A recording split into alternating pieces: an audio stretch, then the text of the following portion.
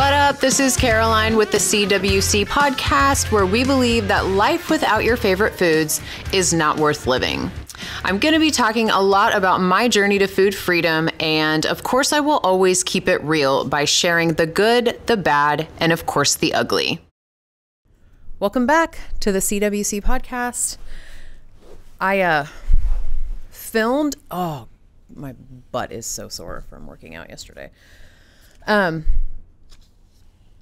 I feel like it has been a long time since I filmed an episode because I don't even remember when it was, but a couple of months ago, I sat down and like banged out like 5 or 6 episodes in like 1 or 2 weeks, like back to back. And then I, sent them all to JJ so he could work on them.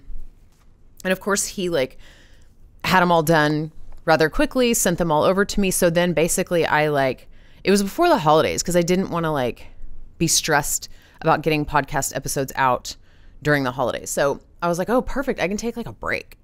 So I took a really long break because I had so many episodes set to air that I was just I got out of the habit. And now I'm it's time to film an episode because next week is the drop. I've gone back to, I don't know why I feel like I have to announce this, but I do. I went back, I was doing weekly episodes, and it's so hard to do weekly drops because a lot of time goes into me filming this, and then all the stupid back end shit, which is what I hate about everything. the minute tedious details of running a business that no one sees, or filming a podcast that no one sees. This right here is my cake. I fucking live for doing these episodes and filming them for you guys and talking to you guys.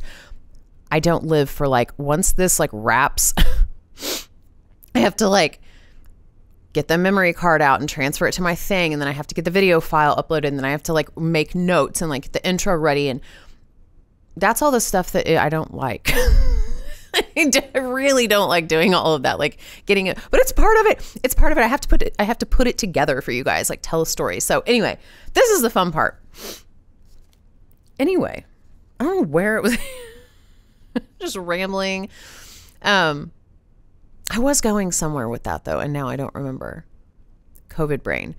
I had COVID last week, and it sucked. It wasn't terrible. I mean, it sucked. It could have been worse. I'm very thankful. Josh and I both had it. The kids were home with us and they're fine. They never got it. I don't know if Bryn didn't have it before because she was sick for 2.5 weeks, but we thought it was an ear infection. So now I'm oh my God, what if she had it and gave it to Josh and he gave it to me? But then Kyler never got it. I don't know. It is what it is. Anyway, I've been saying COVID brain because people have been talking about obviously it affects you mentally, and they're oh yeah, I have COVID brain now. I can't think of words. Well, bitch, I'm used to that because of breast implant illness. You talk about brain fog with breast implant illness is a gazillion times worse than COVID brain. So been there, done that. Anyway, that's what we're going to be talking about today. The whole thing that I'm getting ready to go into is I've been getting asked a lot to do an update since my explant because it's been now December, January, 16 months since my explant, which is so crazy because I feel I have been sitting here doing mini updates along the way since I did have my surgery on, my symptoms. A lot of girls are oh my God, did your symptoms go away? The number one thing I get asked about is they say, I'm so scared that my symptoms won't go away. I'm terrified to do the surgery, pay for it, have it. It's scary to have surgery, period. Take these things away that I'm now used to having. I don't feel like I'm going to look feminine anymore. I feel like I'm going to look like a boy. And then I do all of those things to still feel like shit. And that's the biggest fear. I had the exact same fear. I did not know if my symptoms were going to go away. And again, I've talked about this before. I didn't go into my explant knowing a lot about breast implant illness. I really didn't. I went and had my explant off of a gut instinct. I wasn't like researching BII and talking to women. I had no idea that any of my symptoms could have been related to that prior to explanting. It was kind of like right before. And I just remember that week prior of my surgery, it was like a light bulb went off in my head, and I was like, oh my God, this could potentially be the cause of all this shit that I've been struggling with for a year and a half or 2 years. I can't remember how long. So anyway, I'm going to kind of start at the beginning and just tell you guys how I got to the point to where I was sick enough to know that something was kind of wrong. And then, like I said, I went off of a gut instinct to choose to have explant surgery over getting new implants put in because I had already paid for a new surgery, new boobs, silicone. So I'm going to go over that whole like crazy scenario of the light bulb moment and then everything that's happened since then. I don't go anywhere now without talking about this. I literally was getting my hair done yesterday, and my hairdresser was like, I had a lady in here the other day. She's like in her 60s. She's a teacher. She thinks that she's suffering from breast implant illness. And I was like, give her my phone number. Give her my number. Tell her to call me, because she doesn't talk to anyone about it. She's in that phase where like no one believes her. Doctors can't tell her what's wrong. And she knows something's wrong. Now, here's what I want to say before I get into this. We know when something is wrong, especially with our body. I feel like we know when something isn't right. And I knew for a long time something wasn't right. So, where do I want to start? I got to try and keep my shit on track. Okay. And these were questions. I always have notes. These were questions that were submitted on my Instagram story by girls. And I'm just going to read off a couple of them before I start into the story. So, how did I know that my symptoms were breast implant illness related? That's a really good question. My anxiety hormones and inflammation were off the charts. Now they're normal. Suicidal thoughts were not normal to me. So that's when I knew something was wrong. Like I knew something was really, really wrong. All right. I'm going to get right into it. So where do I want to start like really at the beginning when I was like a child, because this kind of it's all encompassing. I got to tell you the whole story. So like as a child, I don't feel like I ever struggled with self-confidence. I was athletically inclined, or whatever the word is. Like I was good at athletics. I was good at sports. So I excelled in soccer. Yet I was always kind of awkward. Like I don't know how to explain this. I never like came off like I thought I was coming off, if that makes sense. I couldn't dance well. I didn't really have like great rhythm. I was just awkward. Like that's the best, and I still am. I feel like that's the best way to describe who I really am, is I'm kind of awkward. And so socially awkward as well. Let's just put that out there. Like ridiculously socially awkward. And back in the day when I was a kid, no one talked about being introverted. No one talked about being socially awkward. Like we were all just kind of fumbling our way through life. And I'm not the only one. Like I know so many other people that I went to school with were probably the exact same way. And you don't want to show it. So you just act like you're fine. I would try to act extroverted, which was fucking exhausting. Trying to act like you give a shit about being in a group of people and like enjoy talking to people when you really don't is exhausting. I did that for so long. And as you grow older, you gain wisdom, and you just kind of don't give a fuck about stuff like that anymore. So like now as an adult, I don't care. Like this is who I am. I'm introverted. I do not like being around people. I will not be around like a large group of people unless it's a concert. And even then sometimes it gives me anxiety. I just won't do those things anymore. I just don't care. And especially since COVID, like I will not do things that I don't want to do anymore. And I don't think that sounds like, because I remember like my parents and people used to be like, do things you don't want to do. It doesn't matter. Sometimes you do things and I understand that I'm kind of walking a fine line here. Like I understand you have to do things in life you don't want to do. I get that. I preach it all the time. At the end of the day though, like at this stage in my life and with COVID and everything else, like I have this attitude of like, nothing matters anymore. No, does anything matter? And this will be a separate episode on COVID. I feel like I'm kind of veering off track a little bit here, but nothing matters anymore, you guys. I don't know if you know this.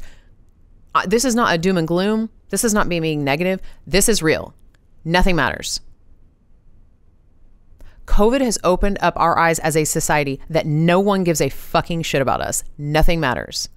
They're still closing schools down, expecting parents to just like, I don't know, drop their jobs and fucking teach their kids again. And they're not no one's getting paid to do this. No one's getting paid to take time off work. No one cares about us. Like, it's just that's just the truth. And other countries don't operate this way. So we're shit at this point, and people have realized it. People can see it. We're on our own. We're in the ocean on our own without a life raft. And that has made me be like, I don't give a fuck about anything anymore. If my kid comes home from school and they have an F, I don't care. I know that sounds bad. It doesn't matter. It doesn't matter. Going beyond the fact of our kids struggling anyway, just as being children.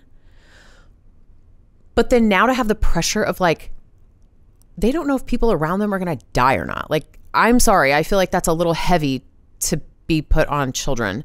And I can't imagine being my son's age or my daughter's age and having to think about like my grandparents actually dying if they get COVID. Like, Kyler asked me that in the car this morning. He's like, because everyone we know right now has COVID. Like, they just saw their parents have it.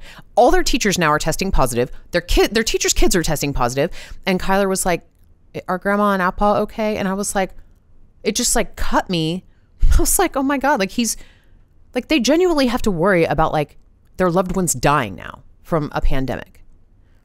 And that's a lot of pressure. So when I say I don't give a fuck if they fail a subject, like I don't care. I don't care. Look at all this pressure they have right now.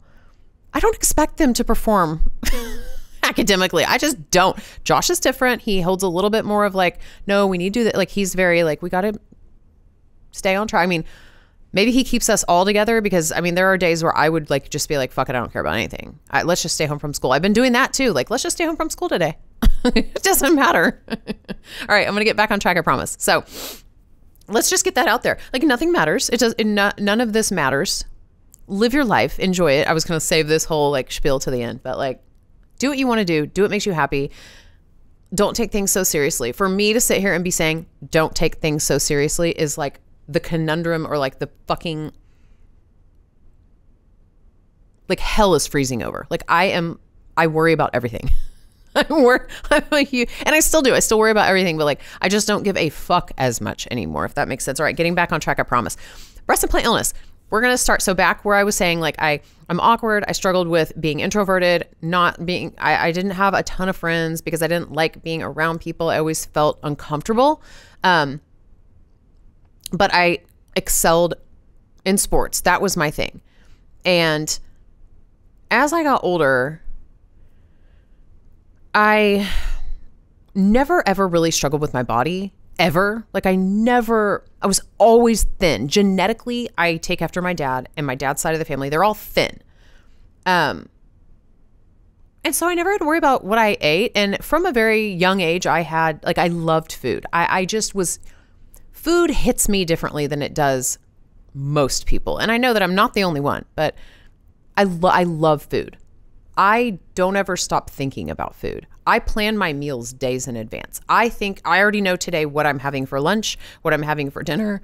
I already know, like, I'm one of those people that if someone's like, hey, let's go have dinner, tomorrow or the next day, I will scope the menu of where we're going. I will know what I'm ordering before I get there, before I sit down.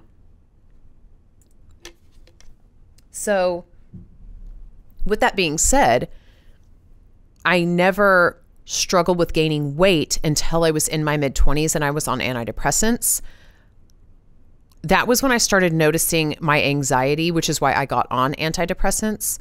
But the antidepressants never worked. They always made me feel like a zombie, like I didn't care about anything. And I knew when it wasn't right was when I had my pug, Molly. That was she was like my first child, I will say. And I'll never forget when I got on the antidepressant, like I would like take her everywhere with me. Again, she was legitimately like a child to me, never ever out of my sight.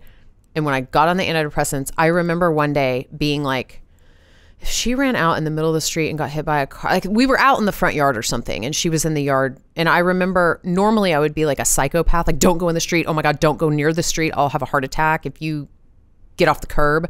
And I remember like vividly thinking like, if she went out in the middle of the street and got hit by a car, like it would just be what it is. Like, and I remember at that point I was like, something is seriously fucking wrong with me. Why did I just think that? No, like if it happened, I had no emotion.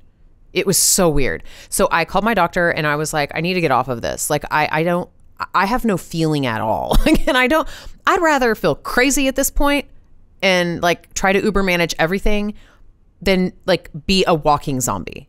And so she told me to get off of it. I was on Prozac. Didn't work, obviously. And since then I had tried, my doctors tried to put me on other types of antidepressants. I tried Lexapro. I tried, what's the other one? What's it called? I can't remember. I tried Lexapro and one other one, and it had the same reaction every time. Like one of them made me hallucinate. Like my body does not tolerate antidepressants. And it took me years to figure out it's because I wasn't depressed. I was like borderline bipolar. And cyclothymia is what I have diagnosed myself with. And I'm pretty, like my doctor has agreed that prognosis is pretty fucking accurate. If you don't know what that is, like look it up. I had never heard of it. One of my closest friends is a licensed therapist and she is the one who told me that term. And she knows me inside and out. So she was like, I'm not going to diagnose you because I'm not, clinically, I'm not technically your therapist, but she's like, girl, this is what you have. And so I looked it up and I was like, that's me. That is me. That's me to a T. Because I was never actually bipolar. Like 1 or 2, they classify bipolar 1 or bipolar 2.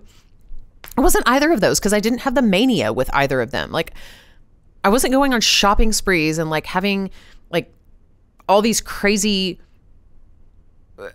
all or nothing type of scenarios, like ups and downs. I wasn't like that. I was just up and down, like on a middle spectrum. So anyway, and I'm now on a mood stabilizer, which has helped tremendously. So just throwing that out there. If you're someone who struggles with any of the things that I'm talking about and you don't really know where to start. I have a lot of friends who are on antidepressants and they're like, I don't know that it's working.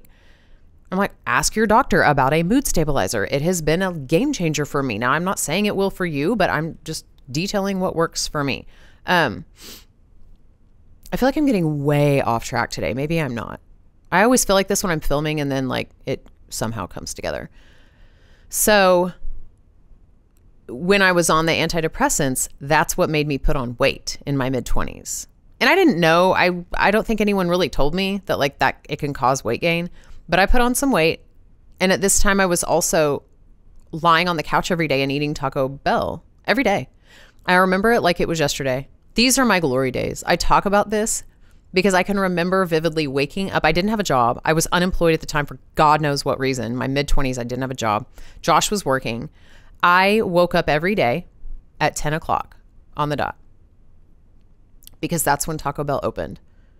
And I threw on my sweatpants and I drove to Taco Bell up the street and ordered 2 Nachos Bel Grande. I don't even think they have these anymore. That was what they had. No, sorry, go back. Mucho Grande nachos. They don't have those on the menu anymore. They have the Nacho Bel Grande, which is like a small one. But at the time they had a Mucho Grande nachos, if you guys remember. And it was huge. It was like 2 or 3 Nacho Bel Grandes on one massive plate. It was fucking orgasmic. And so I would go through and I would say, had like a Mucho Grande nacho, no beef, no beans, extra sour cream, extra cheese, extra tomatoes, and extra jalapenos with a Dr. Pepper. That was my order every fucking day for a year and a half. No lie. I ate this every single day. I would get it. I would drive home. I would sit down on my couch, turn on a movie and eat. And it was bliss. It was like, and I remember like, this was right after I moved out of my parents' house. Maybe not right after, but not long. Like we were living in our own house and I was 22, 23. So like, I remember being like, I've got the world at my hands. I'm gonna eat Taco Bell every day. Like, what the fuck? These were my goals and aspirations. Were to just exist and inhale Taco Bell every day at 10:30 in the morning while watching movies. It like fed my soul on another level. I can't even.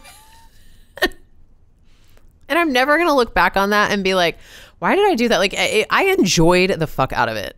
I loved it. However, after time, I was gaining a lot of weight, and I was in denial because I'd been thin my whole life, never struggled with eating anything and gaining weight ever. And so once I started, like, my clothes weren't fitting, I remember specifically going to the mall to Express with my mom. And I remember trying on, because my clothes weren't fitting. So I was like, I need some new jeans. And I remember in my head, like, I had already begun to justify it. Like, I'm just getting older. And my mom, I had like a size 7, I think, or a 9. And I was normally a size 2. So trying on a size, whatever, 6 or 8, I guess, not 7 or 9. And I was like, why aren't these fitting? And I'll never forget. I was like, Mom, I think I need like a 13. And so she brought me like a size 13 jean, and they fit. And I was like, why? Like, how am I like a size 13 all of a sudden? I swear to you, this is my, like, I was not aware. It was very weird. I talk about this all the time. I was in denial up until I saw a photo of myself. My sister took a picture of me laying down on the ground in my parents' backyard with her pugs, Daisy and Myrtle. And I'm like, I have a bandana on. So I, during this time, wore a bandana and gaucho pants every day. That's what I lived in, was a white bandana, gaucho pants, and a big baggy t-shirt, because that's all that fit me. And when I saw the photo, I was like, I don't look like that. It legit does not look like me. It does not look like me at all. And that was my moment of, and I said to Josh and my sister, I was like, do I look like that? And they were like, yes. Like, what? I don't understand. What's your question? And it hit me like a ton of bricks. So that moment was when I was like, oh my God, I need to get this weight off. That is not me. So I started running and doing cardio, and that's it. Like, I was running in like 95-degree heat every day. Like, just, I remember that desperation of like, if I can run when it's really hot, I'll lose all this weight. And I'll go home and I'll eat lettuce and tuna. That's what I would eat. I would eat like tuna on lettuce with lemon juice and salt, like no carbs. Like, that's all I would eat some days. I mean, you're talking maybe 250 calories. And I would get super dizzy. There was times I almost passed out at the gym or on the track. Just not knowing what to do. And this, you know, obviously I've talked about this in other episodes about, you know, women's health and fitness and stuff like this. Like, we are brainwashed as a society. And when I was younger, that's all any of us, me and my friends, like, we just, if we wanted to lose weight, we went and ran and didn't eat. Like, that's what we did. And weight came off. I was young enough to where like I started running every day and the weight came off, but I didn't want to change. I still loved food. So like, once the weight came off, I just went right back to eating what I was eating, which was crap. I mean, I never ate healthy. And when let's see, this went up and down from here on out. Like, when I started that cycle, I would basically eat like crap, gain a bunch of weight, drop it in a really restrictive, not healthy way, gain it all back. You know what I mean? Like, it was very yo-yo from that point on up until I got pregnant with Kyler. And that, I was 26 when I got pregnant. And it was like 2008. I had him in 2009, and I gained 50 or 60 pounds with him. I took it as a free for all when I got pregnant. I was like, I kind of was like, this is an excuse. Like, I'm pregnant. I'm going to have fun. I'm going to enjoy it. And I did. Boy, did I enjoy my pregnancy. I had never really liked ice cream up until that point, and that's all I wanted. I never ate ice cream or cookies because I've always been a savory type person as opposed to sweets. I never really ate sweets. I just didn't have taste for sweets prior to getting pregnant with Kyler. I blame all this on Kyler. When I got pregnant with him, I ate Marble Slab every fucking night. I would drive to Marble Slab every night and get like a massive cup of ice cream. A light switch went off in my brain, and I suddenly wanted sugar all the time. So after I had Kyler, I had a lot of weight to lose. And I mean, I remember my shoes not fitting. I was so uncomfortable in my skin. My friends were fucking skinny and cute. And I remember that first feeling of like, this is not me anymore. Like I was always the skinny, cute girl. And now I'm not. And now my friends are. And I feel like gross and none of my clothes fit. I mean, there was like, I didn't even allow, I don't think I've ever said this. I like wouldn't even allow some of my friends to come over to my house and see my baby. That's how insecure I was. Like I would not let them come over. And this was not about me. Like I made it about me. They want to come over and see my baby. And I was like, no, I'm sorry. I don't, I just wasn't comfortable. I didn't want anyone to see me. So I holed up in my house for like 8 weeks. No lie. We did not leave the house for 8 weeks. Again, I didn't know how to get the weight off. I didn't know. So fast forward a couple years, I got the weight off. I just started doing cleanses and stuff like that. I ended up getting kind of okay, like with some, like I got down to where I felt okay, but I still wasn't like, I still didn't love my body. This is kind of when like the hatred of my body began. Then when I got pregnant with Bryn, I was like, I'm making a concerted effort to do better this time. Like I don't want to just eat just to eat. Like I've been there, done that. I don't want to do it again. Luckily with Bryn, I just remember craving like fruits and kiwi and like, I didn't eat meat with either pregnancy, but like I craved legitimately like healthy foods, like vegetables when I was pregnant with Bryn. I had never eaten vegetables before. So I remember I did kind of get lucky that my cravings were healthy things. So I only gained like, I think like 30, 35 pounds with her. I felt cute when I was pregnant with Bryn. I was much smaller. And then I didn't have a ton of weight to lose after I had her. After I had Bryn, this is where everything kind of builds up and I'm getting into the story. I promise this is about breast implant illness. I'm just trying to relate it. This is just a life story episode from me. Jesus. So after I had Bryn, I had postpartum depression. I did not know at the time that this was postpartum depression. I didn't know till years later, so I'm setting the stage. I started drinking. I was at home with 2 kids, going fucking nuts. When I was at home after Bryn was born with 2 kids Kyler was 4 and Bryn was a baby. I was like, life is not for me. I don't want to stay at home with kids. I don't like it. I'm not a crafty mom. I'm sure as fuck not a play date mom. Play dates made me want to rip my eyeballs out, throw them on the ground and stomp on them and then smash my face into a wall. Like I hated having to do play dates to give my kids something to do because then I had to talk to people. I hated it. That was like, I'm not kidding you. I would have massive anxiety waking up every day because I was like, oh my God, what am I going to do with my kids today? What am I going to do with these people in my house? Like, that's how I don't know. And I know that like, maybe I'm not a regular mom, but that is how I felt. And it was very overwhelming. I felt like I was serving no purpose. I felt like all I did was wake up and clock in as a janitor, except I didn't get a paycheck. I just literally was like a janitor that worked for free. So then I would clean all day long and my husband would come home at 6 o'clock and be like, oh my God, why is the house a mess? And I'm like, I literally been cleaning all day. Like I could understand if I laid on the couch. Like I've been cleaning all day. It's a mess because I have these 2 kids here that like follow me around and I'll fold laundry and then they pull it out of the basket and it's on the floor. So like, why am I even folding the laundry?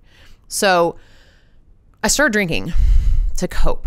That's the only way I knew. I skipped over the big part of my childhood. I drank in high school and got in a lot of trouble. I got expelled from school. I've always had issues with alcohol as well as food, but I kind of dove back down that rabbit hole of drinking at this point. Cause I was like, what am I going to do? I don't even know what else to do with my life right now. I'll just drink and mask everything, which made it a gazillion times worse. So having postpartum depression, not knowing it, and then drinking on top of that, like it was a recipe for disaster. However, this recipe for disaster was literally the catalyst that changed my life and brought me to where I'm sitting here right now. So that's what I have to lead into this story and tell you the backstory. This might be an 1.5 hour episode. And I just remember, I'm going to mark this. 29.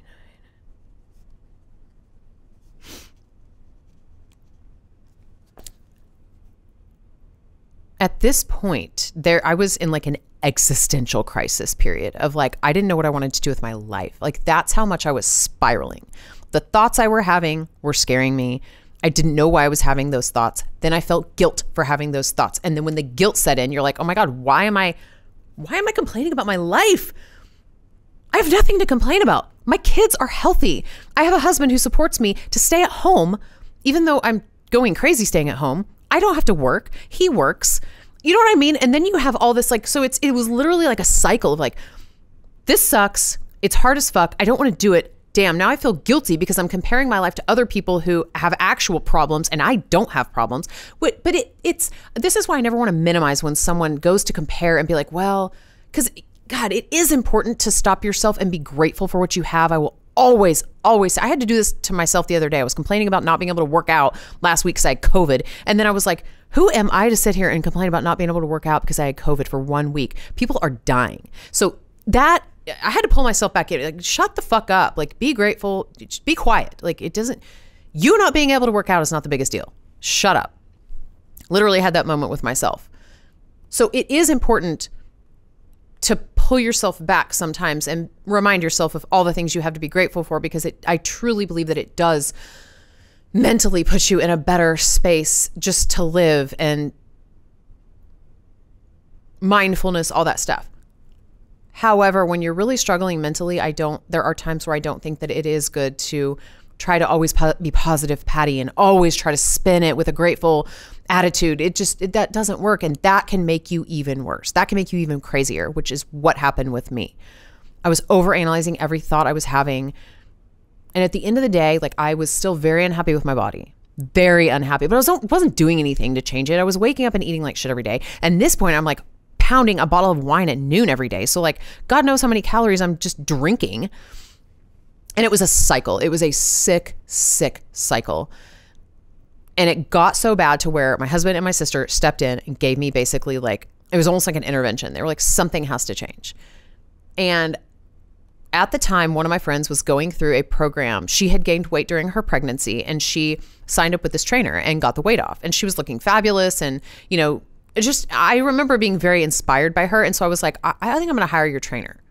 And everyone was like, this is not going to go well. Like, you have been able to diet for like 14 days max, and then you like give up and go back. So, which is all I had ever done.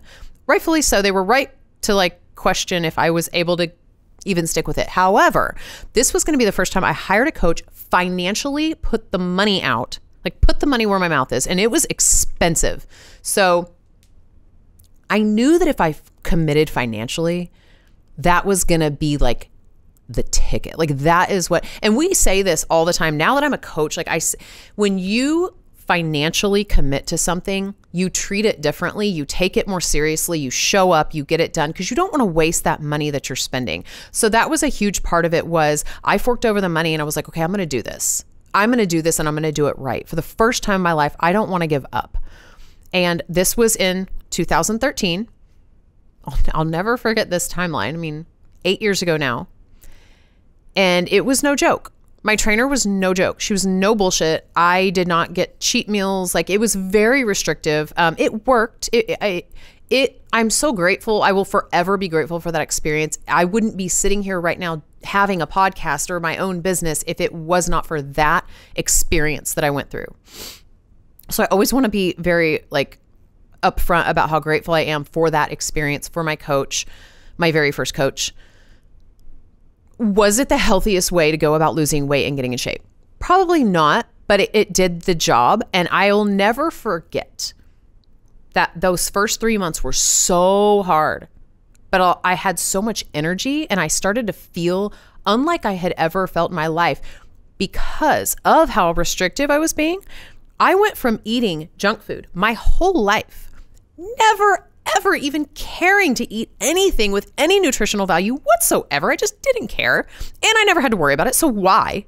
I was always thin. Why would I ever worry about eating a vegetable? I can eat Doritos and stay a size 2. Who cares? If I can eat Doritos and stay a size 2, you bet your fucking ass I'm not going to opt for broccoli when I can just pound a family size bag of Doritos. So that, that was my attitude. However, when I started this transformation, I drastically changed everything I ate. No sugar, none. Everything I had was sugar-free. No gluten, no dairy, and no alcohol. I like to call those like the four, well, I don't even know. Dairy, sugar, alcohol, and gluten. I mean, they just all cause a lot of inflammation, essentially, and make you feel like shit. So when I took all those out of my diet, I remember feeling so ridiculously energetic and happy. Like, that was how I felt. And it took a long time because I still had that, like, you know, this was years. What I was trying to do was undo years of like, just the way I had lived, really. And yes, I felt good and had energy, but I still was like, oh my God, I would give anything just to like eat. Like, it made the cravings worse. And like I said, I didn't get cheat meals, but once every like 8 weeks. I mean, you guys, once every 8 weeks. And when I had a cheat meal, I'll never forget my first one ever. I'll never forget. I planned it out so methodically. I made homemade French fries out of like, I went and bought potatoes and like fucking made homemade French fries. I got a bunch of ranch dressing from Mazio's. I went and got sushi from, I don't even remember the place that's closed down now. There was a sushi place up the street from us. I went and got a bunch of sushi. I got bunk cakes from Nothing Bunk Cakes. I got, hang on, I want to see if I can find the photo and put it up here. This is why I have notes, because if I want to add pictures. I do have a picture somewhere of my first cheat meal. Let's see if I can put it up here. Anyway, it was orgasmic. I ate so much. And the thing with my trainer was like, if you have a cheat meal, like, it is not like a meal. Like, you have 1 hour. You have to set, I forgot about this. We have to set a timer for 1 hour. And that was all we had. You could eat whatever you wanted in that 1 hour. So I remember like setting a timer and like eating everything I could. I passed out on the couch because my body was like heating up. My body, like all the influx of sugar and alcohol, dairy, all that stuff, because I had a cocktail too. I passed out on the couch. My body literally like shut down from all that shit. It was so good. Anyway, I digress. I'm trying to stay on track. Again, I promise this episode is about breast implant illness. So I stuck with it. I did 3 months and then I signed back up for 6. Then I did a year. Then I did a year and a half. By this time, I was like, I felt like my body was rocking. I felt good for the first time in my life about myself. And everything I had ever struggled with previously about being introverted, awkward, anxious, having little mild depressive episodes, all that went away. It all went away. I remember being like, I've never felt like this in my life. I feel like I'm able to be the best version of myself I've ever been. And I never thought that would happen. And it was through discipline. It was through changing the way I ate. It was through working out. Working out is medicine to me. Working out is medicine for people with anxiety. If you will notice a trend. If you're in the gym long enough, you'll start noticing that most everyone in the gym is just like you. They struggle with insecurities, body insecurities. They struggle with anxiety. And working out is medicine to those people. And working out and getting regular exercise changed my life. It changed the way I felt. I began getting questions all the time from women. How are you doing? Because all these women who had been following me, or we had been friends on social media, knew how much I loved food and how much I struggled with diets. Like, I never stuck with it. I was the girl that like never stuck with diets. I was like I was the one that, like, if they invited me out, I was the one that persuaded everyone to go get cheese fries at 1 a.m. So for people to see me actually making physical progress and like feeling good about myself and looking good and sticking with something, they all thought I was doing something crazy, like a magic pill. Like, what are you doing? And I will say, you know, I never wanted to sugarcoat anything. I never wanted to make it come off like it wasn't as hard as it actually was, because it was very hard. I don't ever want to discount how hard it was. There were so many days where I remember one day in particular, I was at my office working when I was working for my husband at the time, and everyone had left the office. So it was just me by myself. And this rep came in and brought 12 hot chocolate glazed donuts, piping hot. And now, if you don't know, like chocolate glazed, chocolate Long John, those are like my favorite. He brings them in and sets them on the desk. And I'm like, this is a test of some sort. Like, I mean, I had like a moment of like, no one's here. I could eat like 6 of these and no one would know. And I wanted them so bad. I'll never forget that day. I think I have a picture. Hopefully I can find all these. I'll never forget it. And I was like, don't do it. Don't do it. Don't do it. And I didn't.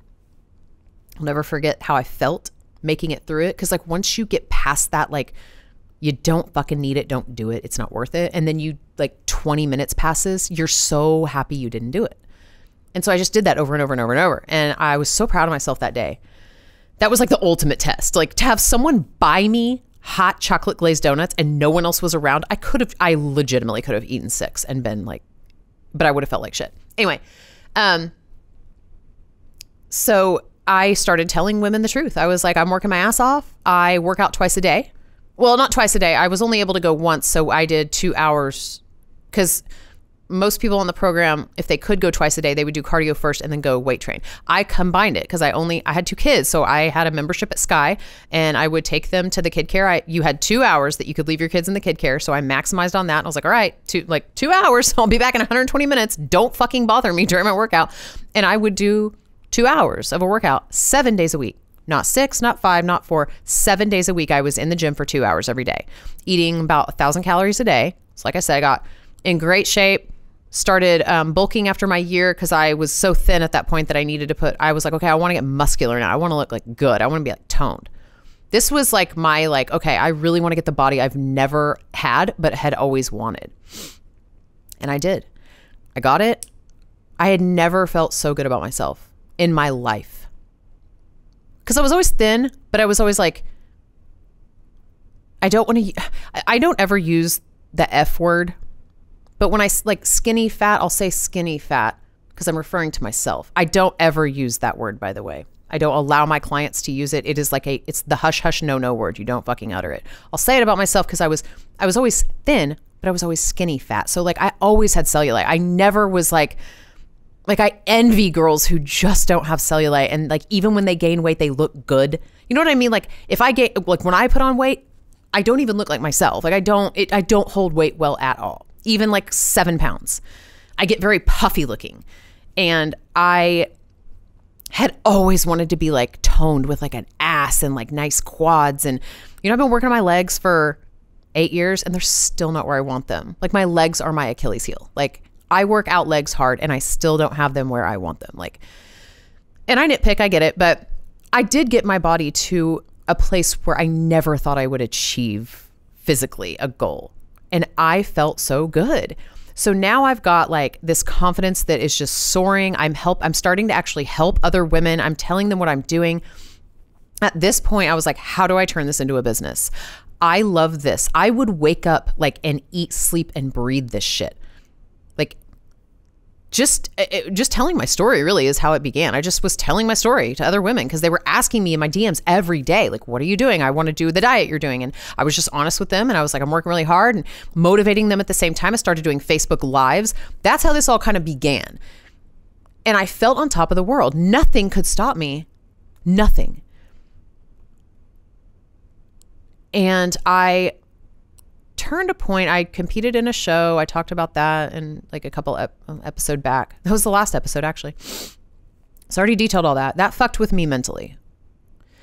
I did a lot of things that were not good for me at that point. I kind of got to that point where it was, you just want to keep putting your hand in the cookie jar. Like my body was great, but I wanted more. So I did steroids, multiple steroids, got huge, was in complete denial of how big I was, just wanted to get bigger and bigger and bigger.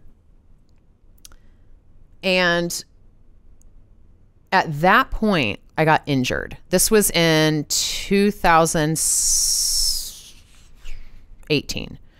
Because 2017, in December, I started Community with Caroline. This was right after I competed. I was starting to spiral mentally of like, I don't want to lose this physique. I was going through a very hard mental period. And again, this is hormonal stuff that like, when I talked about the postpartum depression, this is stuff that just happens that you kind of don't have control over. So like, when you compete, no one talks about how much it jacks with your hormone levels. Well, your hormone levels literally regulate everything in your entire body. So if your hormones are off, like everything else is going to kind of fall away and you have to kind of fix that first. Well, my hormones were kind of out of whack after my show. I had the post-show blues, as they say, and I was terrified to lose my physique. So I knew I was kind of at a precipice. Like, what do I do? How do I keep living? I want to live. Like, I want to eat the foods I want. I remember just having that like crisis of like, am I ever going to be able to eat what I fucking really enjoy ever? I really don't want to continue eating chicken and rice 5 times a day for the rest of my life. Like, I know I won't. When I'm 80, I'm not going to be eating chicken and rice. Like, so what do I do now? Like, I still did not have any sense of knowing what to do. I had just had a coach telling me what to do, and I had gone from one end of the spectrum to the fucking other.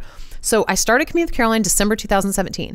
I just started helping women. I went part-time at my job because I was charging, I think it was like $50 for a meal plan, and we were doing like 30-day challenges at the beginning.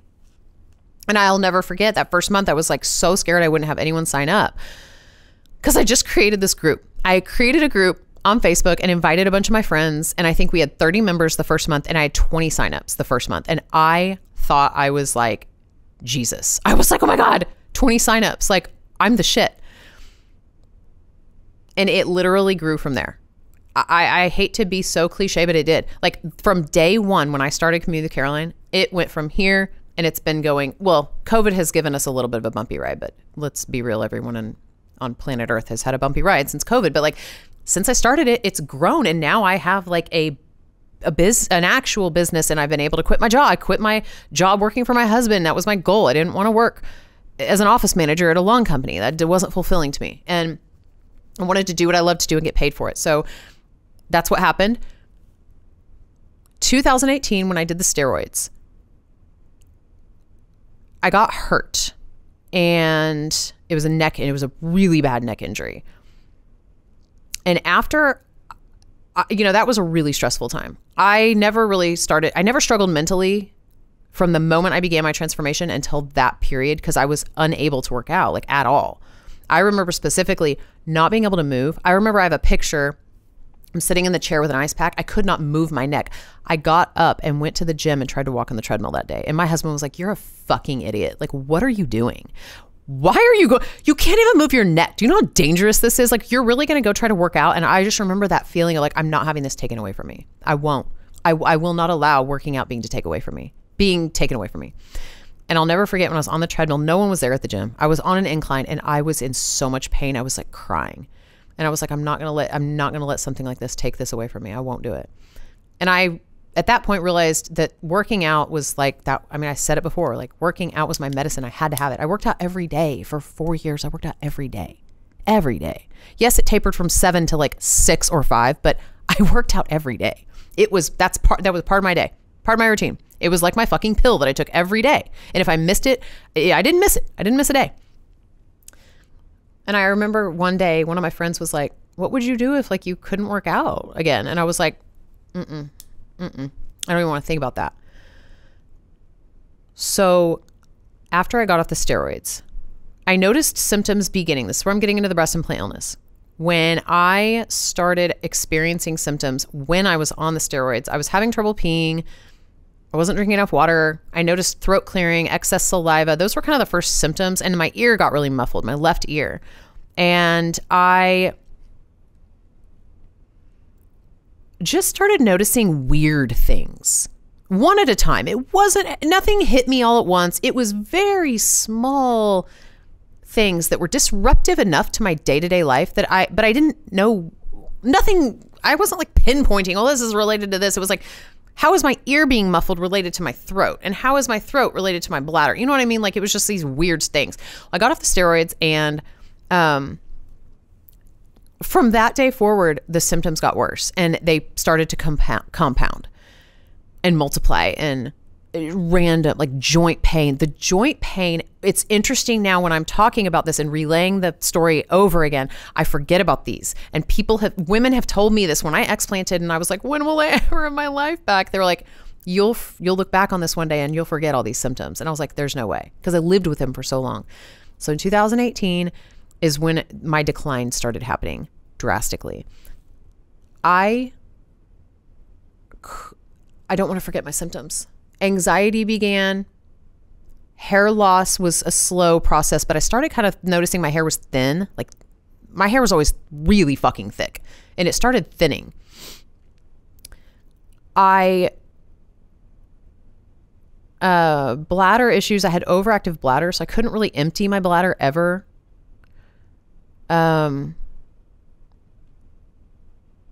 Throat pain, excessive swallowing, and then the joint pain began.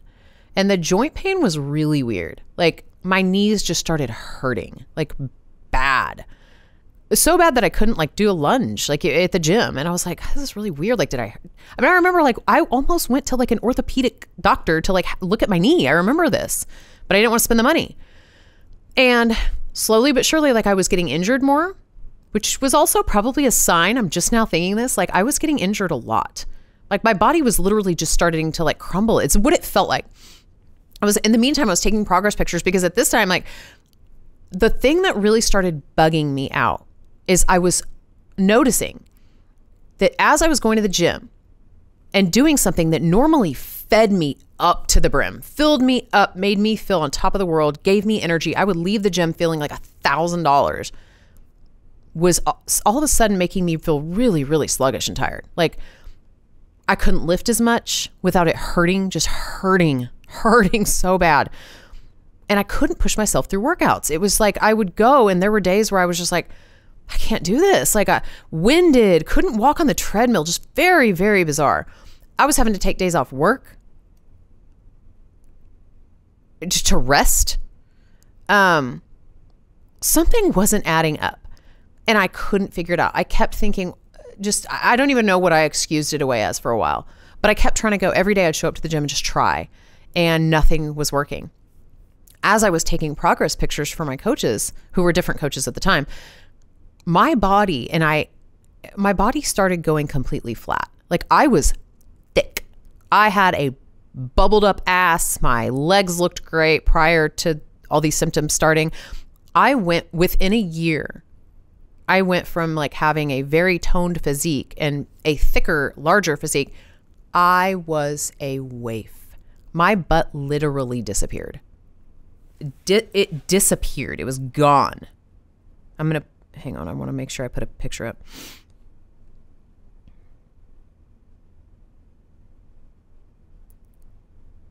I lost my ass and I couldn't understand. I was like, what's happening to my body? Even my coaches at the time. So we were trying a bunch of different things and he was like, let's up you and see what happens. So I would up to like 2,700 calories. Nothing changed. Nothing about my body changed. It was literally like, here's your body and this is where you're at. You're not going up. You're not going down. It doesn't matter what you do. You're staying right here, right now. So if I dropped them to 1,600, nothing happened. If I upped them to 2,700, nothing changed with my body. I was trying to work out. It's like I went completely flat. And as I was taking pictures, I was asking my husband, like, what is going on? Why is my body looking like this? And he was like, I don't know. It was just so weird. And I felt like something was getting stripped away from me day by day. Because I wasn't, like I said, it got worse and worse and worse and worse and worse. My symptoms, when they started, it was like, here we go. Like you're on the roller coaster now and you're going down. Like, so from 2018 to 2019, it got really bad. I got to a point where I thought I was dying. I'm not being dramatic. I told my husband multiple times, what if I'm actually dying? What if my body is just shutting down? I'm dying. Like I'm going to die at a young age. Like what if I'm dying? And dead serious question. He thought he's like, Caroline, you're not dying. But when you can't get out of bed in the morning without literally your knees buckling and you feeling like you feel like you're in a 90-year-old woman's body, something ain't right. That's when I start like, when the workouts went from like, I'm trying, but I can't do it to nothing. Like I can't even walk into the gym. So I knew something was not right, but I still had no clue what breast implant illness was. I didn't know. I had heard of it. I didn't want to look at it. I remember knowing about it, but I was like, don't go down that rabbit hole. And I purposely didn't like research it for a long time. But I didn't know. I just heard breast implant illness, like your breast implants could make you sick or whatever. Not a lot of people were talking about it. So I didn't know what like symptoms of it were.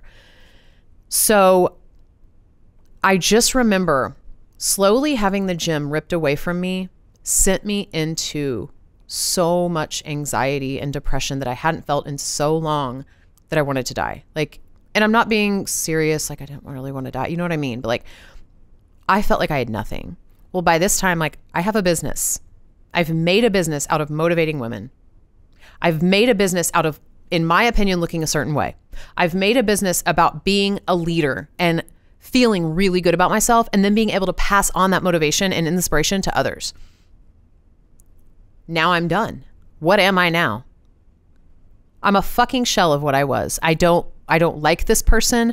Now I feel like I'm back to like something I had hated about myself for so long. Who am I even? I don't even want to do any of this anymore.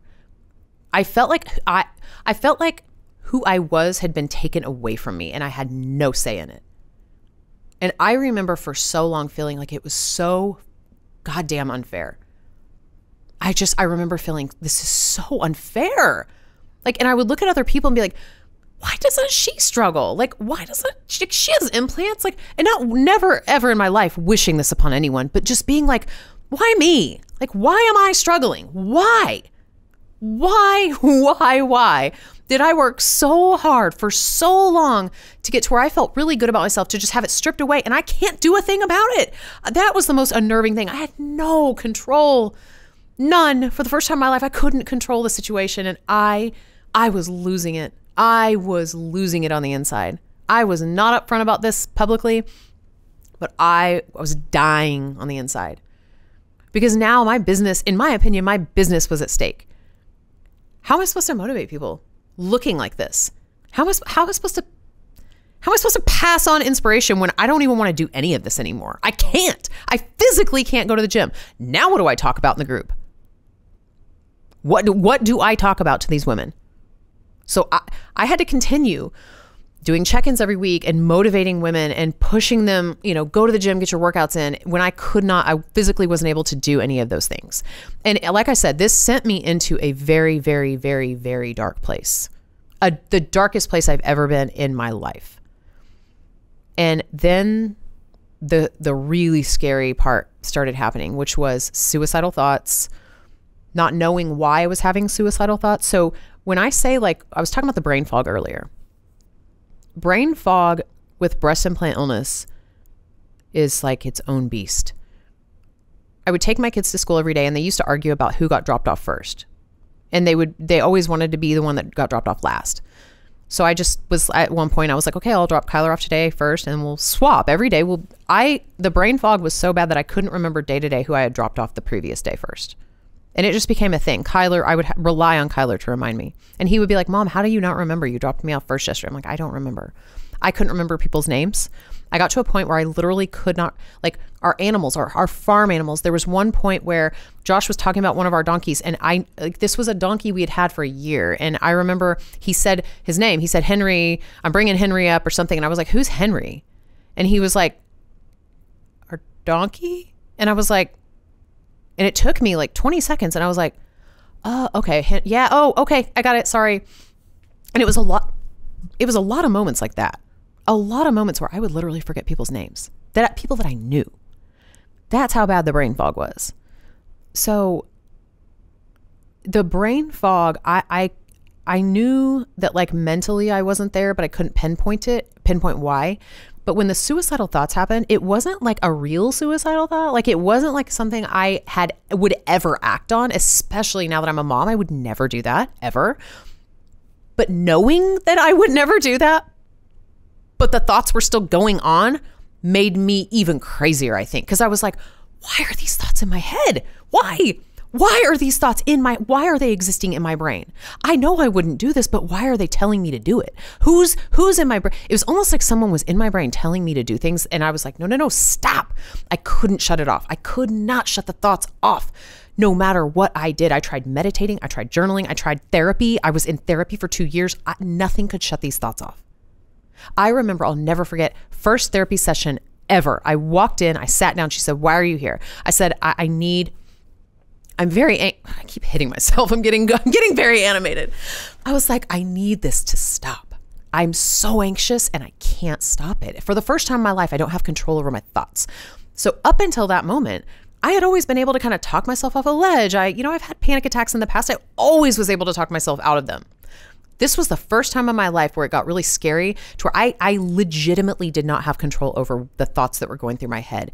And when they're suicidal thoughts, that is, I think, I mean, like the worst of the worst, like the most terrifying thought you could ever have. Because then it would be like, I didn't trust myself. So then I was like, my God, what if I do? Like what it was, I can't explain it. Again, I'm having a really hard time articulating this, but like, it's like, I knew I wouldn't do it, but what if I did? What if this is getting so bad that I don't have control over what I do? It was on another level. This was when I started asking my husband, like, what if I'm dying? What if this is all just like a slow decline in my health and I'm dying? And again, bless his heart, he didn't know. He knew nothing. He didn't even know what breast implantless was. At this time, I still didn't know. And so he would just be like, you know, for my workouts, he'd be like, go, Caroline, drink some caffeine, get a pre-workout. Everyone's tired. Go to the gym and just do it. And I'd be like, no, you don't get it. I can't. And he'd be like, well, stop saying you can't. This is what you wouldn't tell your clients. You wouldn't tell your clients you can't. You'd make them go. And I'm like, but you're not understanding. Like, so the hardest part about breast implantless for me was feeling so alone. No one knew what I was going through. No one. And if I tried to explain it, no one understood. And if they tried to understand, it sounded so batshit crazy that they were like, I don't know how to help you. And when you're talking to doctors about this, like, and begging medical professionals to help you because that's what they went to school for 8 years or however long, and they can't help you, but they want to help you. Like, that was when I was like, I'm in a dead end street. What do I do? There were days where I was like, I guess I just live like this. I guess this is just my life. This sucks. Like, doctors don't know what's wrong with me. What's wrong with me? They're not even trying to tell me it's autoimmune. They just don't know. Well, your ear can't be related to your throat, and your throat can't be related to your bladder. And I don't know why you're anxious. Get on some medication. Well, you're aging. Oh, your joints hurt? Well, yeah, take some omega-3. Like, no, you're not understanding. The symptoms got so bad that it was literally debilitating to my life. I couldn't live. I wasn't living. Like I said, I lost who I was during that period. I was gone. Caroline was gone. And there were a lot of times I contemplated, like, what is the point in doing any of this anymore? I don't even want to get up and put one foot in front of the other. I don't care. And I want to say that, like, my symptoms got pretty bad before I explanted, but I know women who are way worse off. I know women who legitimately think they feel like they are about to die. And I have known women who have died because of their breast implants, like, rupturing and leaking and killing them, actually killing them. So this is why I continue to talk about this, because it's a very, very, very real subject. It still affects me to this day. I'm still affected. I will never, I can't, it's like COVID. Like, I can't ever go back. I can't even go back to what it was before breast implant illness. It has changed who I am as a person. I will say this, like, I am grateful that I went through it and suffered from it, because now I'm able to pass along this message and help other women realize that this could potentially happen eventually. If it's not, it could just know, like, just, I always like to plant the seed. Like, I don't ever want any woman to have to go through this, like what I went through. But I know right now that there's millions of women that are going through it. I know there's women who don't have a symptom at all. I hope they never get a symptom. But if they start experiencing any weird shit, like, I want them to have at least heard me talk about this so that they're like, oh my gosh, you just know, just educate.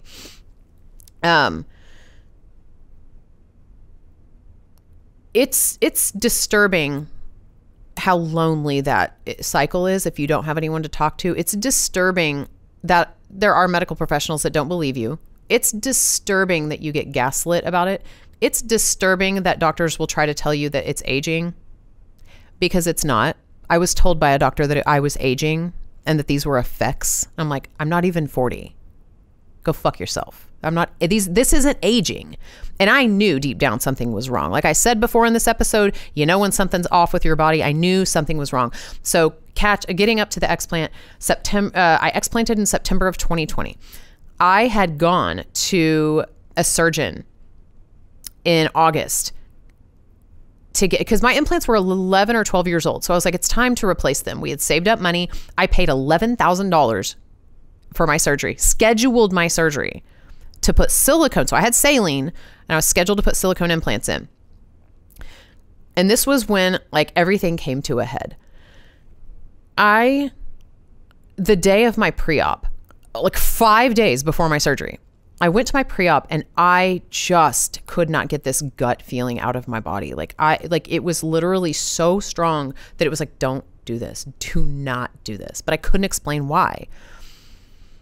And I told my nurse that I was experiencing, I was very on the fence, and she was like, don't undergo a major surgery if you're on the fence. Like just maybe like cancel and hold off and think about what you really want, which was the best advice I could have gotten. And I will forever be grateful for her for that, because it changed my mind. And I went home and I remember being nervous about bringing it up to my husband. I was like, what if I just got them taken out? I remember laughing and making it a joke. I was like, what if I just took my boobs out? I just took them out, just didn't get new ones. And he was like, you just went to your pre-op today. Are you nuts? And I was like, what would you think? Would you be okay with it? This was back when, this wasn't that long ago, but like, I still was like, I needed that like validation. And now I've come so far. I feel like as a woman in the past 2 years, year and a half, really, honestly, since September of 2020, I have come so far as a woman. Like, I don't need anyone's approval for shit anymore. But at the time, I wanted approval from my husband. Did I need it? Not necessarily. And my husband is a stand-up man to where he didn't care. He was like, at first he was very jarred and was like, I don't know, like, you were really flat before, but like, I've been with you before you had implants. I don't care. Like, if that's what you want to do, I will support it. So like, I knew he would, whatever I wanted to do, I knew he's never not supported me in anything I've wanted to do ever. So I didn't have to worry about that. And a lot of women do. I've talked to hundreds of women who are like, my husband won't let me do it. And I'm like, you don't want to know my opinion. Go fuck your husband. Get your implants out. Because I know the reality of how sick you can get. So I don't think it's not your fucking body. So I have very strong opinions about if your husband doesn't want you to get your breast implants out because he likes the way they look or he thinks that they make you look more feminine, like, go fuck yourself. Especially if you're experiencing symptoms and you don't feel good. Like, it's your body. Do what you want with it. It's not their body. So I knew I was going to do it regardless, but having his support made a huge difference. And I'm thankful for that. Thank you, Pooh Bear. And I canceled my surgery. Never forget, like 2 or 3 days after I canceled my surgery, I saw one of my friends who I knew really well. I worked with her at Hooters for years. She posted on Facebook, and it was basically, she had like her drains in and she was like, I just explanted. I feel so much better. And I don't know what it was, but I messaged her and I was like, you took your breast implant. Why'd you take your breast implants out? Tell me everything. It was 10 o'clock at night. Josh was asleep. I was in bed. I'll never forget. I was like laying. I remember where I was laying and I was texting, messaging her. And I was just like, I wanted to know everything. And I couldn't, out of nowhere, I just couldn't get enough information about it. And she was like, I feel so much better. I was struggling from this. And I'll never forget. I was like, well, I don't have all those symptoms, but I kind of want to get them out. I don't know why, but I want them out. So you guys, this was literally 3 weeks before my explant. And I still was unaware that these symptoms that I was experiencing, all these crazy, crazy symptoms, could be from having breast implants. And it was like, I'll never forget the day. It was the day I made a post.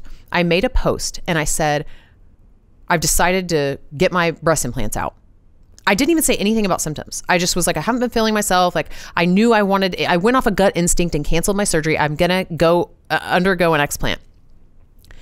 And when I posted that, so many women commented and they were like, I've been really not feeling great. I wonder if that's related. I've been thinking about getting my implants out too. And I started connecting dots very fast, like very quickly started connecting. Women started messaging me like crazy.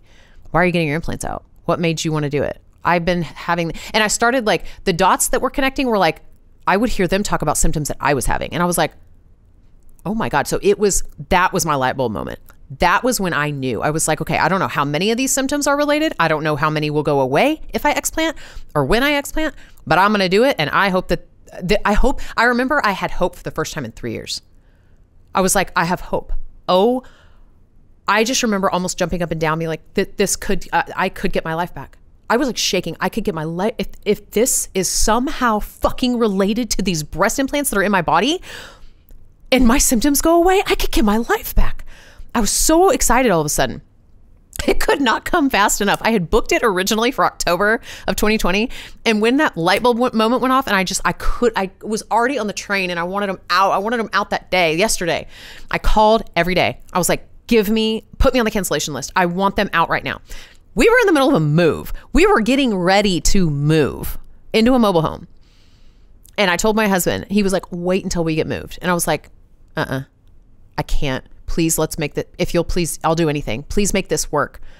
Please, can I just, if they have a cancellation, can I just take it? And he was like, do whatever you need to do. We'll make it. We'll figure it out. I was like, okay. Again, like he supports everything I want to do no matter what, even the craziest of things. And they called me and they were like, it was September. It was like the first week of September. And they were like, we have an opening September 17th. And I was like, I'll take it. 2 weeks. Oh my God. They were like, okay, come in for your pre-op next week. I was on top of the world. Well, COVID was already a thing. You know, COVID started in March of 2020. So I was terrified of like not passing a COVID test and not getting my surgery. Like I was so anxious leading up to the surgery. I just wanted them out of my body. I was like, just please, please, please let me get through the surgery and make it through the surgery, get them out of my body so I can heal. And I got them out September 17th, 2020. I'll never forget the date ever. And the second I woke up from surgery, I could breathe normally. I didn't really go over this, but I always had trouble breathing when I had my implants. The shortness of breath started. I was never short of breath either, ever in my life until it was when I got pregnant with Kyler. I started noticing it was really bad, which you can get short of breath when you're pregnant. So I chalked it up to that, but then it never went away. And I had to actually have a rescue inhaler for a long time.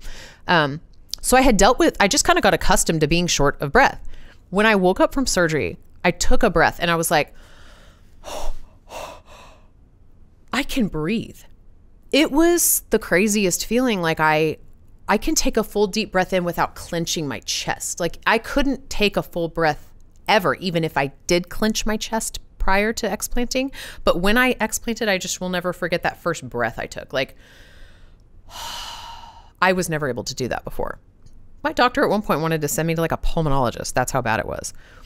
So there you go. Another symptom I just remembered. I'm going to remember lots. I can't believe I didn't print out all the symptoms. There was 20 to 25. And a couple days after surgery, the color in my face, I never noticed. I guess my face was super red before I explanted. Just, I guess, got used to it. My chest was always real red right here. My face was flushed. My face, the redness went away within 2 days. I have pictures of that. 12:44. Yeah, so the redness went away.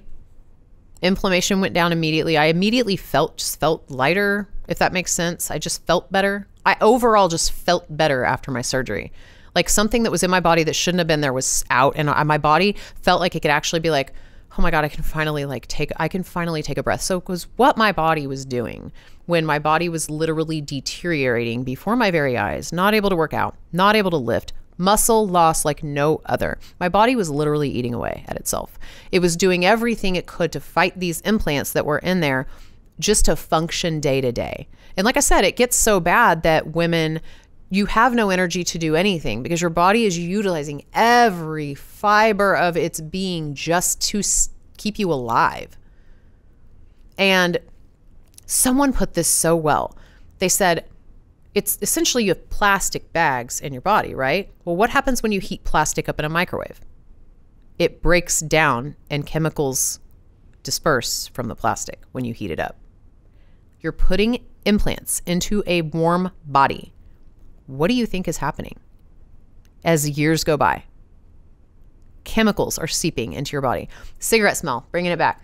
When I was pregnant with Kyler, I woke up one morning, looked in my bathroom in the house we were living at, and I said, it smells like someone's smoking a cigarette. Is our window open in our bathroom? Is there like a worker outside smoking? That's what it smelled like. Overwhelming. Not a whiff. It smelled like someone was standing in our bathroom smoking a cigarette. And Josh was like, I don't smell anything. And I was like, yes, you do. I was like, stop. Like, it is so strong. And he was like, I don't smell a thing. That was the weirdest thing. And I never in a million years knew what it was or thought, but it started to just come and go randomly. Like here and there, I just smell cigarette smoke. after I explanted and was talking about all this, a girl on my thread was like, oh my God, I can't believe, I'm so glad the cigarette smoke is gone now. The cigarette smoke smell. And I was like, that was related. Oh my God. It's like the chemicals. It's gone now. It happened the year after I explant, this past year. Like, it has happened almost every night, but it now does not happen anymore. Finally, I don't roll over in the middle of the night and smell chemicals like smoke in my nose. That's another weird one. Anyway, so like I said, I instantly felt human again. And what happened the couple months after I explanted was wild. The progress with my body physically without really working out. I was working out maybe at 15 to 20% like exertion. My ass literally came back to the point where women were like, did you get butt implants? And I was like, no, I don't even know how this is happening. My body was able again to finally, I'm assuming muscle memory, it just came back. My body slowly started to come back around, and I was not even putting out any effort. I really wasn't even following a diet, to be honest.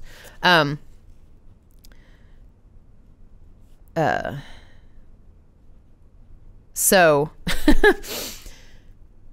I remember feeling so happy for the first time in a very long time. I felt like I had a zest for life. Now, the healing process kind of did a number on me, and I want to talk about the healing process because if any of you are going to explant, have explanted, have just explanted, like, this is what you need to know. You know, they say a good timetable is for however many years you had your explant or your implants in, expect 1 month for the healing process. So I had my implants in for 12 years. So I knew it would be a minimum of a year, 12 months for me to fully heal. And my surgeon told me that because I remember at my week post-op appointment, I was like, I feel so good. I was almost crying. Dana was there with us and I was like, I feel so good. And he was like, it's only going to get better. Like every week. And I just remember again, like for the first time in so long, I felt hope for my life. And I felt like I had my life back and I was getting it back. Now the healing process was very up and down. So like I would feel really good. No exaggeration. I've never smoked crack, but like I would imagine when people joke about smoking crack or doing Adderall that they get like this massive rush of energy. I would literally have a day where I felt like I smoked crack. So much energy that I was like, I'm going to do everything in the world today. For all those days, I couldn't do anything. For all those days that I laid in bed like a lifeless human, I'm going to do everything today. So I'd go to the grocery store, I would meal prep, I would come to work, I'd go work out, I'd do extra cardio, I'd do all these things. And then the next day I would be in bed, wiped. And I'd be like, oh my God. And every time that happened, I'd be like, I'm talking full on PTSD. Oh my God, my life isn't back. Oh my God, I'm never going to be healed from this. Oh my God, why don't I just like die right now? I'm never going to have my energy back. It's never going to come back. It's just part of the healing process. So I say that in hopes to help someone else because I did not know that like it is up and down with healing and you can't go 1,000 miles an hour 2 months after your explant and think that it's just going to keep going. Your body is getting back to where it's healthy again. It's a push and pull. It's not a light switch. It doesn't go back to just, let's go full steam ahead now. You've had these in your body for 13 years. You've now had breast implant illness, which it's a cancer of your immune system. It doesn't go back to normal immediately. It's going to take time. And I wish I had known that. And there were people who told me, there were a couple of my friends who were like, stop pushing it. And I was like, I'm not listening. I'm going to be different. And no, I wasn't different. I wasn't the exception. And so again, up and down, but slowly my symptoms went away. So as I'm even trying to think of the symptoms I had before, the joint pain, I forgot about that the other day. I was telling someone like, I don't have joint pain anymore. Gone. And it was debilitating joint pain. I said 1,000 times, I feel like I'm in a 90-year-old woman's body now. Who am I? No joint pain. That's gone. My anxiety, and I will say the mood stabilizer has helped. I still had anxiety, but I always have. So I think getting on the mood stabilizer was inevitable. I'm glad I did finally, but I don't struggle. I can't even believe I'm sitting here saying this, but I don't really struggle with anxiety anymore. It comes and goes with COVID and normal, like, scary shit. But overall, I don't go through the day feeling anxious like I did. And it was debilitating for a very long time. Not just regular anxiety, like heart palpitations all day. Something's about to happen. Something bad is about to happen. I was in fight or flight every second of every day when I had my breast implant illness. Don't have depressive moods like that anymore, really. Hair is thickening back up. Even my hairstylist yesterday was like, dude, you used to have like a bald spot right here. And I was like, it's coming back. Finally, my hair is thickening again. My hormones are fine. I did go through some testing. I had to have my hormones tested. I was actually like, my ANA to ITR levels were elevated about 6 months after I explanted, and it freaked me out because my doctor was like, this is like indicative of Lyme disease. Like, not saying you have it, but it's like you're kind of on the spectrum. And I was like, and it freaked me out again. I was like, oh my God, what if this is irreversible? What if I now have Lyme disease? And oh my God. And no, everything, it just took time for it to level out.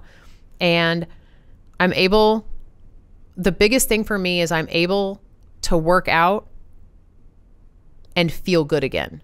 And it has taken so long and arduous that it's like the most vindicating feeling I think I've ever had.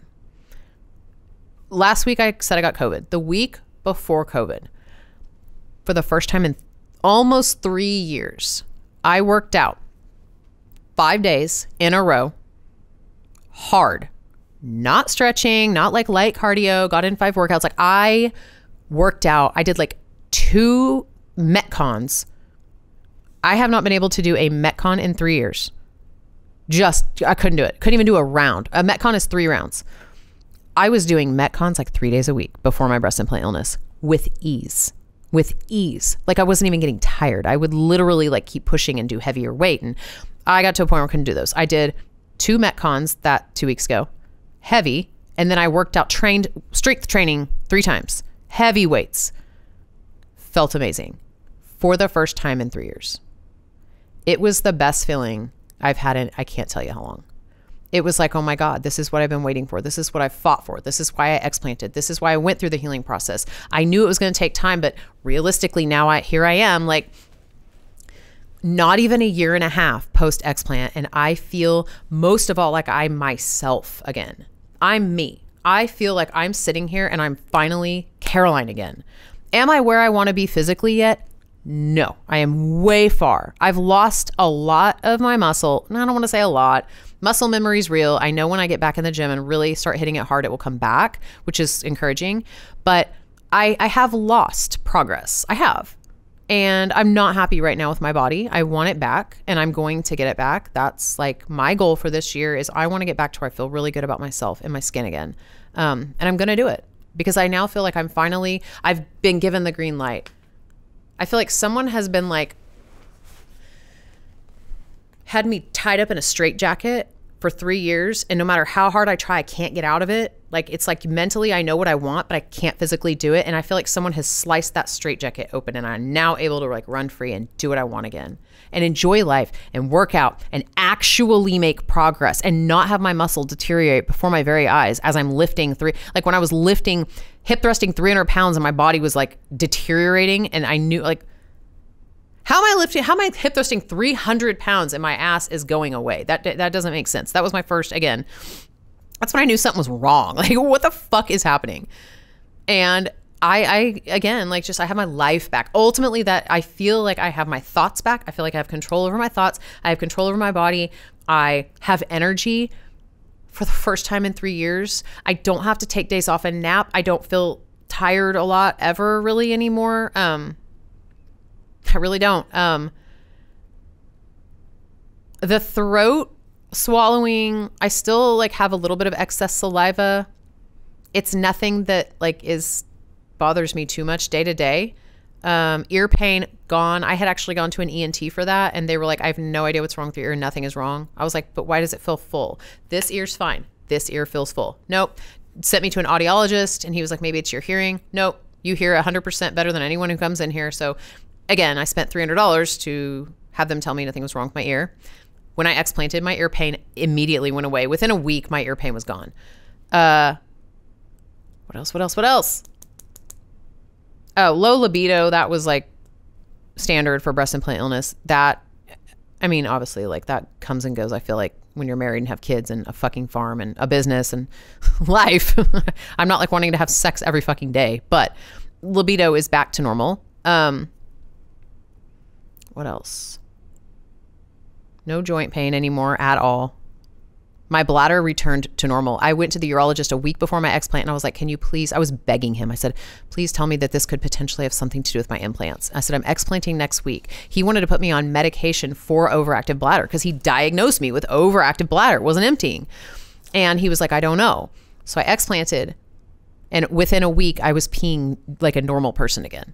Explain that.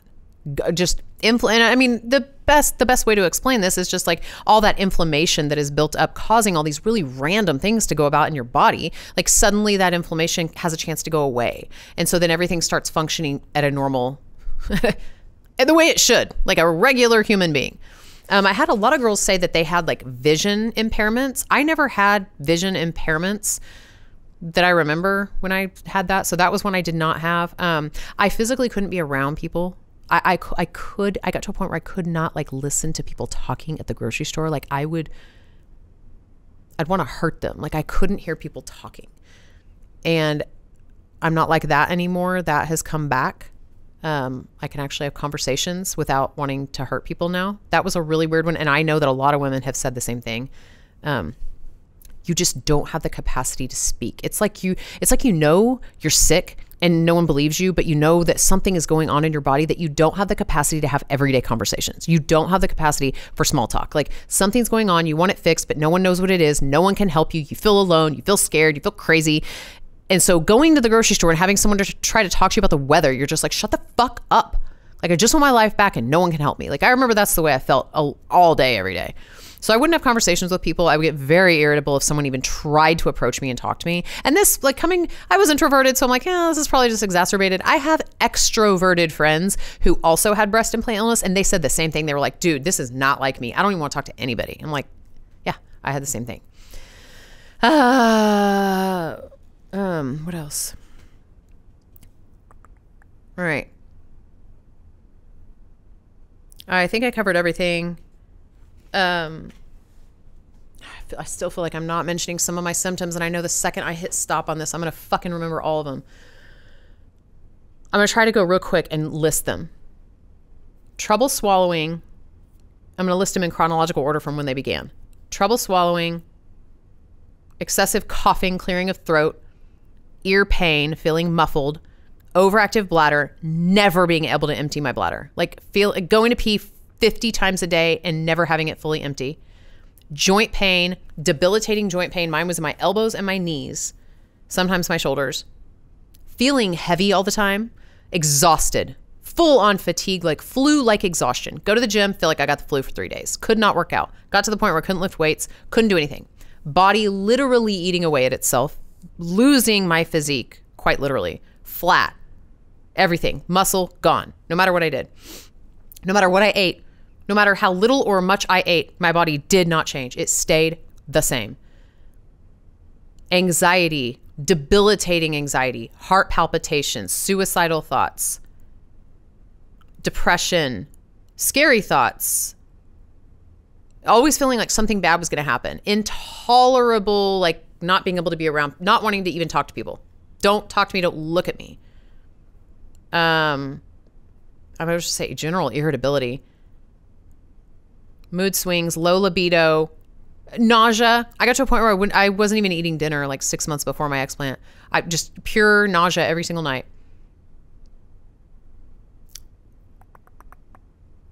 I feel like that covers most of it. I'll probably remember more. Anyway, and then the last one that was really, really scary happened right before I explained. I don't know why I'm laughing. I woke up in the middle of the night, thought someone was choking me, and that's when I thought this was the end. Felt like someone had their hands around my neck. And it was like, sometimes I wouldn't be able to swallow unless I thought about it, if that makes sense. Like, it was like, okay, I need to stop and like think about how to swallow. Like my body just wouldn't allow me to swallow sometimes. It was really weird. But then I woke up in the middle of the night and I felt like someone had their hands around my neck. And I was like, oh my God. I woke my husband up and I was like, I can't breathe. It feels like something's like right here. And he was like, what? Like, and that happened twice before I explanted. And it did happen once or twice after I explanted, but then it went away and it hasn't, thank God it hasn't happened again. That was so fucking scary. Really scary. And just the sensation that you're being choked is like the scariest thing in the world. So anyway, those were my symptoms. 99% of my symptoms are completely gone 16 months post explant. Gone. I have my life back. And I want more than anything to continue to spread awareness about this. If you or anyone you know or think of could be struggling with this, I always say, please send them my way. Send them to my Instagram and my DMs. That's where most women contact me, is Instagram. Leave a comment on this video if you feel comfortable doing that. If not, I have my link tree here in the notes section. You can literally email me, and I check my email every day. This is a huge part of my life now. And I feel like it took something away from me. I mean, it took my life away from me for so long, and it robbed me of years. It robbed me of so many times that I could have been spending time with my kids, and I couldn't because I was in bed, because I physically couldn't get out of bed.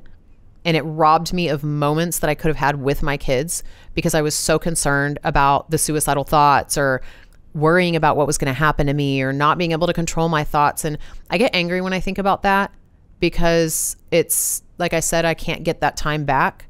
But I'm thankful that I went through it. I'm thankful that I have explanted, and I am feeling 1,000% better. And now I'm hopefully able to help more women like me, who didn't have a voice and didn't have anyone to talk to. I would have given anything if I had known what it was, and then had someone to confide in and just talk to about it. Because then I don't think I would have felt as crazy. And I don't, it's so comforting when you feel like you know what someone else is going through that you're also going through. There's no other feeling like it, because it gives you that oh my gosh, not only am I not crazy, but there could be a fix to this. There could be something that I could do to get my life back, and maybe not die. Again, I'm not being dramatic. It kills women. And the fact that we're still even fucking putting them in women's bodies is so stupid to me. I've gone the complete other way with it. I think they're so unnecessary. I think they're so, society made us believe that we needed them to look more feminine or more sexy, or a porn star or whatever. And that's why I got mine. I was I want these big boobs. And now, if I could go back and do it all over, I probably wouldn't, because I never have regrets. It's brought me here. But I don't know why society makes us think we need them, because they do. Society makes us think, oh, bigger boobs. Oh, look at that cleavage. Oh, the way that it's promoted in movies and sex and porn and all that shit. It's such bullshit. It's not worth your life. It's not worth your health. It's not worth any. I would be completely flat if someone told me today that I'd have to go have a double mastectomy. I wouldn't care. I would not care. I would literally have them taken away completely, and I would tattoo my chest. I would not care. And I never would have said that before. I was worried about being flat chested and looking like a boy again. I got called mosquito bites in school over and over and over. That is another thing. I got made fun of because I was the girl that did not have boobs. So when I was in my 20s, I was I'm getting boobs.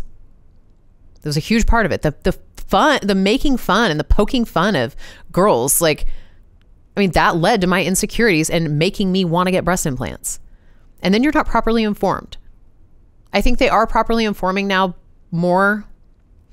Since the FDA put the black box label warning on all implants, that has been huge. That was a huge step in the right direction. It is catching steam. It's building steam. A lot more people are talking about it. A lot more doctors are being open to it, because you can't ignore it. When this many women are having these actual experiences, like I've said before, this is data. Women getting an explant and feeling better is data. You cannot ignore data. So when enough of this starts happening, doctors will not be able to look the other way. You're going to have to acknowledge that it's real. 10,000 women get their implants out and they are healed when they were super sick before and no one knew why. You can't ignore that.